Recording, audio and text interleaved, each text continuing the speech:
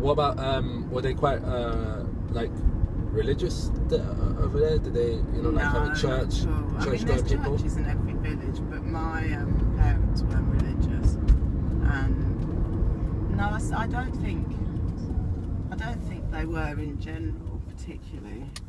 I suppose people were more religious when maybe years ago, not so much now. Okay. What about yourself? Are you? I'm totally atheist. You're atheist? Well, I say I'm atheist, but I probably believe in a load of old crap, to be honest with you. But I don't believe in any religion. I heard you saying, "Oh God" and stuff like that. You was mentioning God quite a few times in your conversation. I wasn't trying to listen, but you know, with everyone kind of talking. Yeah, but to be honest there you go with you, again. I just use it. Yeah, no, I was trying to It's say in your it to think if I vocabulary. say, I just literally use it like another word. Actually, Okay. Are you religious? I wouldn't say so. I wouldn't say I'm religious, but then Were I you don't brought know. up religious? Not particularly. No. No.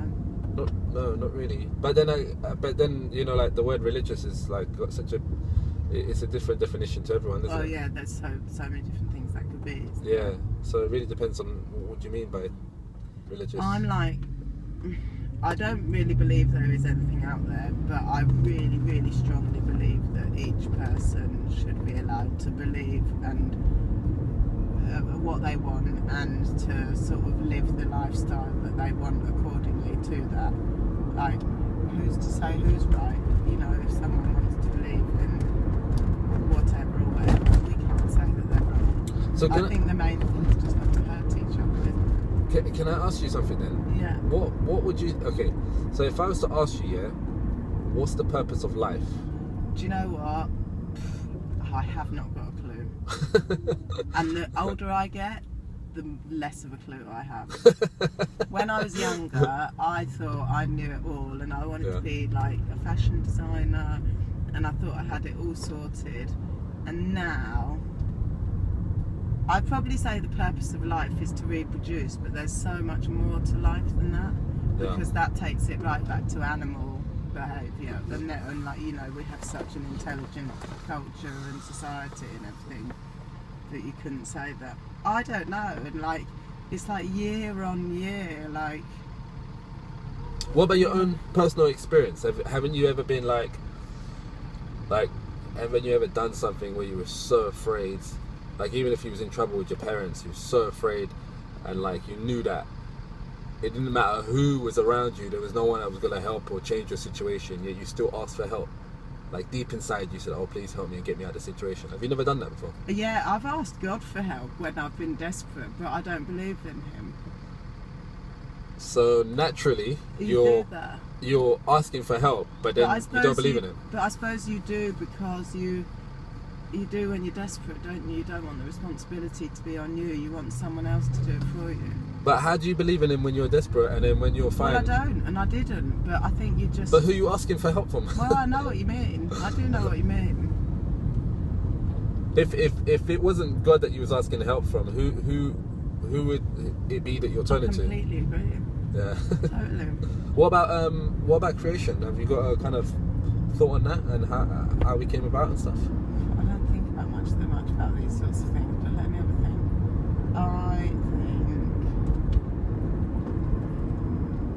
I probably sway more towards a scientific reasoning, but I still can't really So evolution. fathom, why we would even come about.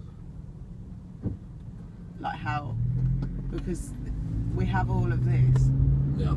everything that we see around us, but how can that have come from nothing in the first place? Exactly. What do you believe then? I believe in God and stuff. You believe in God? I believe in God and you know, stuff like that, revelation and yeah. I mean, like you said, how could this all just be by chance? You know, we don't know from our own human experience any order coming out of chaos. So if we see order, we see balance, we see control, we see design, we see creation. How can there not be a designer and a creator behind it? The world's too beautiful and balanced. It's not, you know. Yeah, so it doesn't make sense that it just kind of came by chance. No, I know. It's very strange, isn't it? But then how could you, like, would God have made the dinosaurs then? God made everything. God created everything, I believe. Yeah. Because here's the thing, we look at the universe, yeah, and stars don't create themselves. The universe doesn't create anything. You know, we've been studying the universe for so many years now. That's amazing, the universe. Like, that blows my mind. I don't know how you can ever get to the point where you sort of comprehend that, because it's so vast. See, here's the thing. To what we know. Like, we've discovered that the universe is forever expanding, yeah? But because it's expanding, at one point it was at the singularity point, which means it was at one spot, yeah? Which scientists will say that's kind of like the start of creation with the Big Bang and all that, yeah?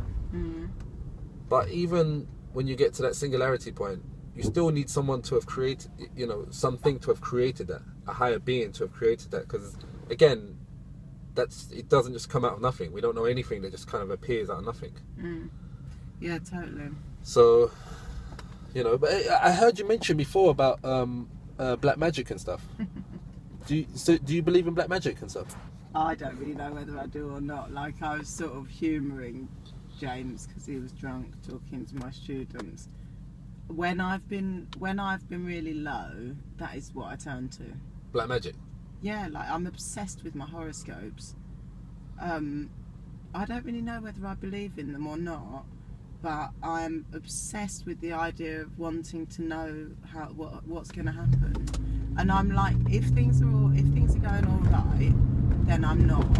But if things are bad, like, I read every horoscope I can find, and my whole life revolves around it. But that sounds a bit like try and get an answer. But that sounds a bit like your relationship with God. Like, when you need, you kind of, you know. I only turn to in desperation, but I think that's probably my relationship with everyone, because I think it's a bit my relationship with my friends as well. Fair enough. I'm just going to ring my boyfriend because he's just texted to see where I am. Cool. About 3 miles up. Thanks.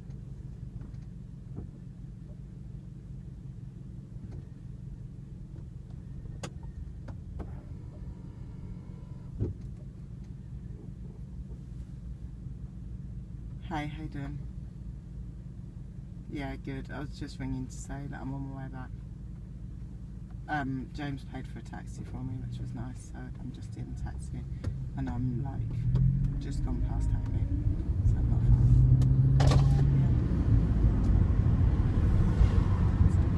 And I've had a drink. Have a great night. Been a brilliant day as well. The students were great.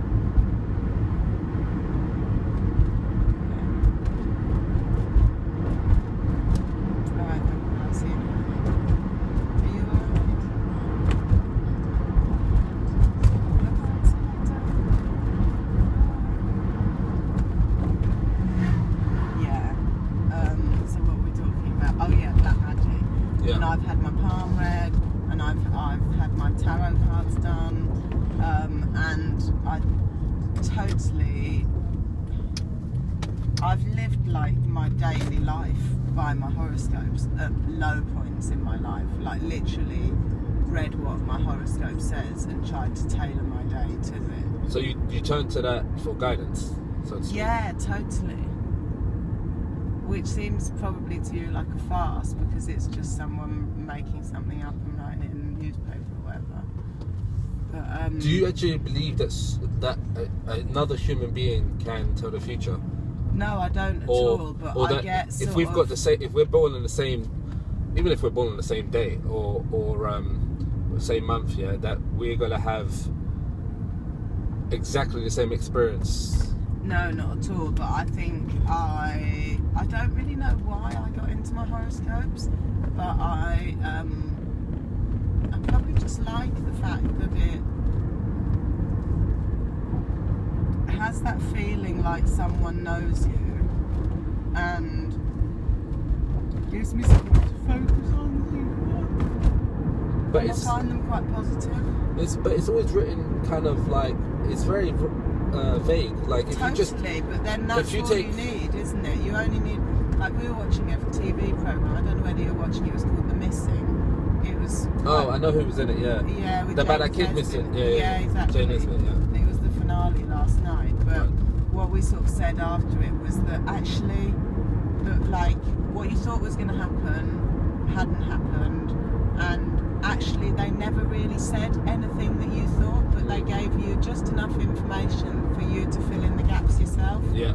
And basically that's all you'd done for the whole series, is go, oh yeah, it definitely must have been paedophiles, or definitely must have been this, or this, that and the other. Right. And in a way that's what horoscopes do. You can like read it and go, oh brilliant, that's also I'm going to get that job, fantastic. That's also what the best horror movies do as well. Like they don't actually show you. They don't actually show you anything. It's all your mind that's doing. Yeah. So I mean, it's just playing on the old human psychology, isn't it? Yeah. Really. And I can't. And probably actually based on that, I suppose, if I let my imagination go wild with horoscopes, I can't watch horror movies. I really like. When I used to watch them when I was younger, I had like periods like.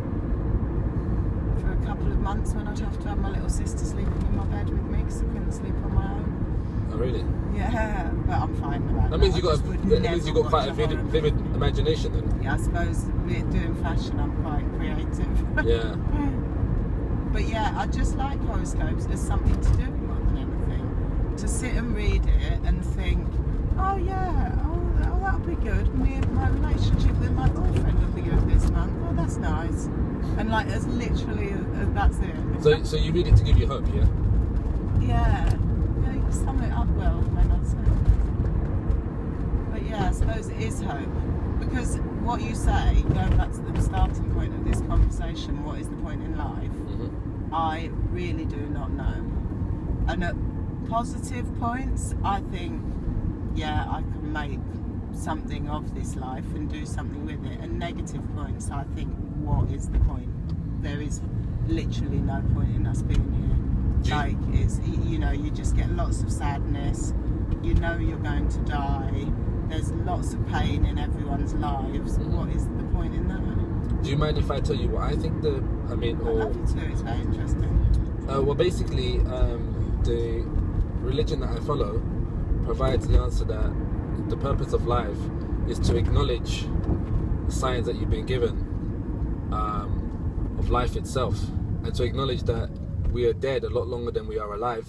Mm-hmm. So ultimately, what we do in this lifetime is first of all, we're going to be accountable for, and it's also going to be as if, like, you know, whether we're worthy of the next life, and where we're placed.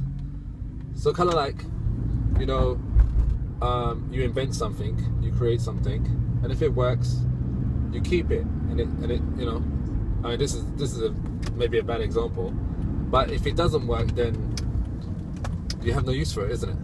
Or it's not served its purpose, rather. Yeah. So the purpose of life is to acknowledge these signs, and for you to know who you truly are, you need to know who is the one that created you. Because, like you said, we didn't come by chance. It's impossible. From our human experience, you know, and our rationality, it wouldn't tell us that we came by chance. So there must be a higher being. And throughout history, every single person has always believed in something. Whether they looked up to the sun and said that's God, or a tree is God, or the stars are God, or a stone that they've made.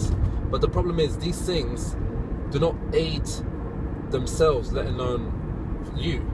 You see, and therefore, you know, if there is a purpose to life, surely we're not just here to free roam. We should be told what's the purpose of life. So, like, you have your phone, yeah. I don't know what phone you have, but I'm sure when you got it, you had a manual that come with it to tell you how to get the best out of it, how to use it Well, at its full I suppose capacity. that's probably one of the biggest issues I have with life. Like, I love maths because if you do 1 add 1, it makes 2. Right. There's no two ways about it. Yep. If someone gives you an equation that you have to do, there's only one right answer. Exactly. You're not gonna say, oh, well, that's nice that you did it that way. It's not quite right, but good. Yeah. Great. You know, it's wrong. Yeah. And what I don't like about life is that it's everyone's own decision, and you know, there's benefits to that. It sounds like I don't want to make my own decisions, but like there isn't a right or wrong answer, so it's a continual journey, and so you can't ever really sit there and like sit back in your chair and think, oh, it's fine, I've got it now, I can enjoy this because I've got it right. Oh no, all the time you're like, I mean, oh, you have to continue to better yourself and also seek knowledge as well, because knowledge is power. You know, we continuously learn in our everyday life with developing ourselves as human beings anyway. So likewise, you know, knowledge about this life or the next or whatever you may believe in, or the one that created you, it's all important and relevant. So who's your God then? Well, I'm a Muslim. Yeah. I believe in God, so that so in Islam, basically, to be a Muslim is like to have a personal relationship with your Creator. That's simply put as a you know. And obviously, we believe in all the prophets. Like you must know about Jesus and Moses and stuff like that. Yeah, we believe in all of them. And that Muhammad, peace be upon him, he came with the last revelation, which is the manual that I was talking about. Say peace be upon him every time you say his name. No, you don't have to, but You we just say it say out it of the to- sign of respect. Yeah. Is it here somewhere? I can't see out the window. Oh, sorry. Yeah, it's that one just put there. Cool. Oh, nice chatting to you. Interesting conversation. Yeah, very nice talking to you. Yeah, and thanks very much.